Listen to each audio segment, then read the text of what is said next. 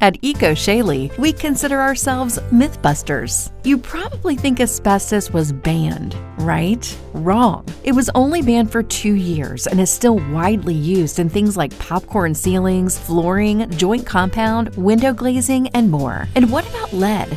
It was only banned for residential use in homes built before 1978, but it is still widely used commercially. At Eco Shaylee, we provide expert testing for lead, asbestos, and mold for your home or business. With a background in building biology and ecology, lead, asbestos, and mold training, as well as Minnesota State University's Mankato's Sustainable and Energy Efficient Building Program, Eco Shaylee LLC stays current on all the latest technologies.